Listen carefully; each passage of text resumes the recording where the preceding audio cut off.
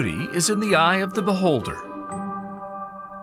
While his artistry may be a bit unconventional, Bubba Watson's creations with ball and club are works of art. This is your canvas, and these are your paintbrushes. Now just be the artist. Bubba's brushstrokes. Imaginative. He's going to have to shape a shot right to left. Expressionistic. Well, artists are at their best when they're faced with a lot of creativity. Abstract. Well, the artist today has got paint splattered everywhere. And often sublime. 269 yards. This one is launched way up in the air and lands in a perfect spot. Comes down softly, little feathered 3-wood from Bubba. And you can feel it. Bubba's popularity is growing week by week. He was turning heads, but it wasn't anything his tour brethren didn't already know.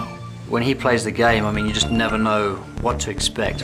I've never seen a guy be able to do more with his golf ball as far as shaping it. The fact that he just murders a golf ball makes for a very exciting player.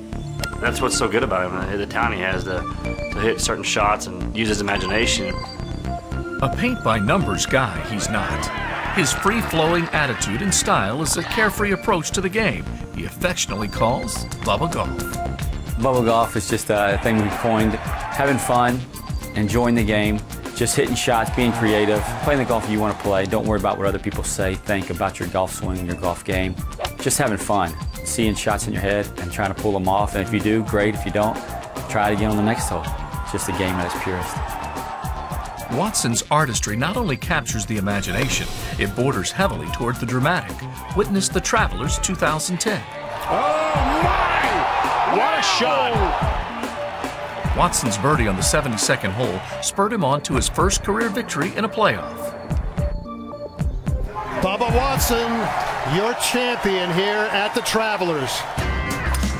Bubba's offbeat creativity was again on display early in 2011 to capture win number 2.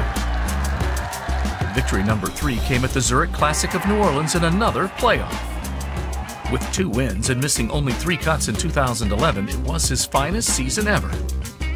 In 2012, nowhere was Bubba's imagination on display more than on the 72nd hole at the World Golf Championships Cadillac Championship.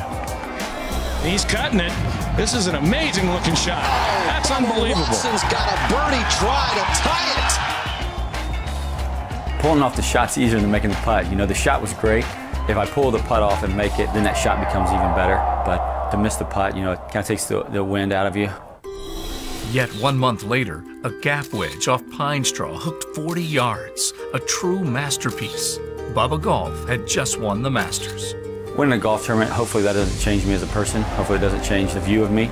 But that shouldn't define me as a person if I've won a golf tournament or if I lost a golf tournament. His abilities imperfect, unconventional, aggressive with a strong dose of good old boy charm. His artistry and imagination, beautiful.